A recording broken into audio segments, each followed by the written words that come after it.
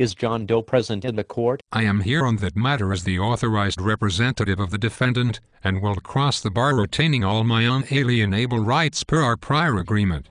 I'm going to ask you if you wish to have an attorney appointed for you, or do you wish to represent yourself? I am the authorized representative of the defendant.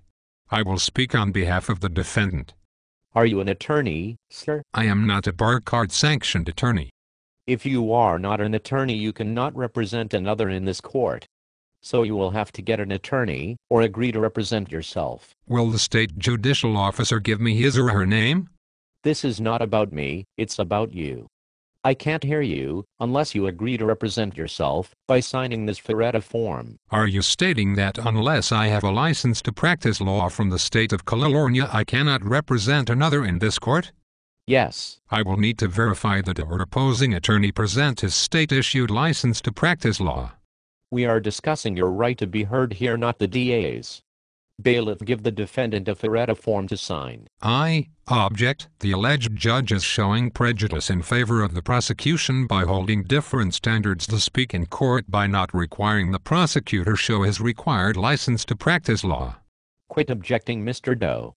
You have to proceed with the requirements of this court, or you will be in contempt of this court. I signed the FRERETA form by crossing out the words defendant under the signature line and signing it without prejudice. By calling my name as authorized representative and state I don't understand everywhere a box asks if I understand. I see you don't understand the consequences of your actions and you signed it as authorized representative.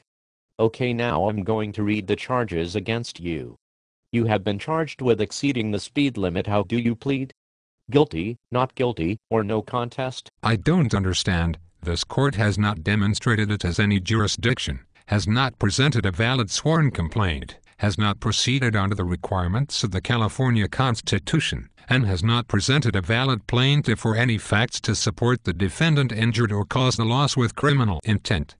I'm going to put not guilty down for your plea. I object. I have not refused to plea, and the court has no power of attorney to speak on behalf of the defendant. However, as authorized representative for the defendant, I accept that by speaking on behalf of the defendant you are accepting surety for the defendant and are showing your intent to defend the defendant in this matter. Thank you. I'm going to set trial for 3 weeks from now. I order you to appear 3 weeks from now. There is no point to come back to court as you are now surety and representing the defendant. Good day.